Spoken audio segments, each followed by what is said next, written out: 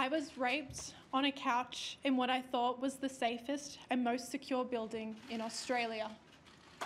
In a workplace that has a police and security presence 24 hours a day, 7 days a week. The Parliament of Australia is safe.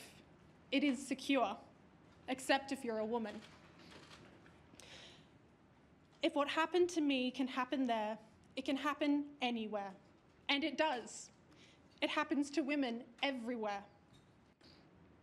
Wasn't that he necessarily needed his wife's advice to help contextualise my rape in a way that mattered to him personally.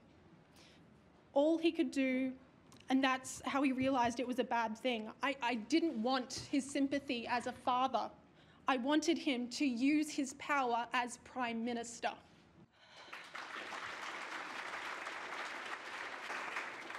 Not 5 months after being named Australian of the Year, I received a threatening phone call from a senior member of a government-funded organisation asking for my word that I wouldn't say anything damning about the Prime Minister on the evening of the next Australian of the Year Awards.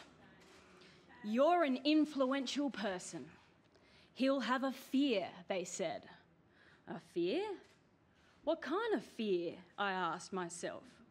A fear for our nation's most vulnerable? A fear for the future of our planet?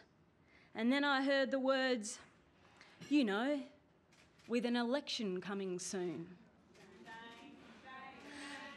And it crystallised. A fear for himself and no one else. A fear that he might lose his position, or more to the point, his power. Sound familiar to anyone? Well, it does to me.